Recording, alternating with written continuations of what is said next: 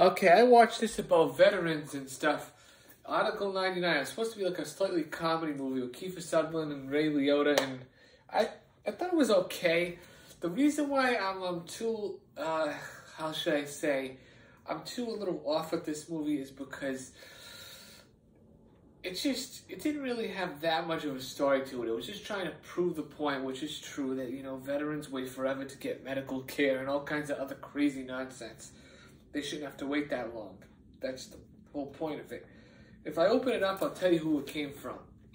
I hate these plastic cases. Are nice and they protect the tape, but they take up too much room. Okay, we got Article 99, 99 minutes. Hey, just like the DOA movie I just did, which was 98 minutes almost, so they're almost exactly the same. 99 minutes, 1992, Orient Pictures. So a long time ago, rated R.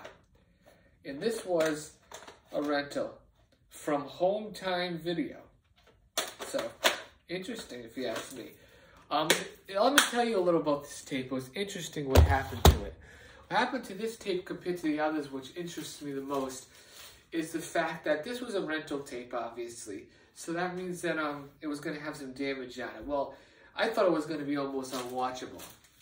That's what I always expect when it's a rental tape, but I still pick them out at the flea market and stuff because that's all they have sometimes. And what I noticed is that for 5 minutes there was a line on the top, 5 or 10 minutes, and then it went away, completely away. Then it had this wear and tear of the film. You could tell it was the film because of the way you could see it on the screen. It was on the top of the screen. That was there pretty much the entire movie, but you couldn't see it unless it was in a really, really dark scene. So, other than that, that was that. I like making these reviews because I like to talk about what goes on in the VHS realm. Well, good luck everyone with VHS.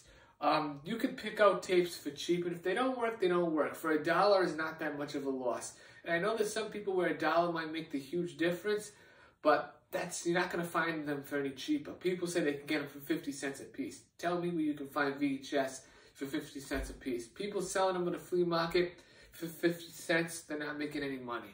All right, that's it. Bye-bye.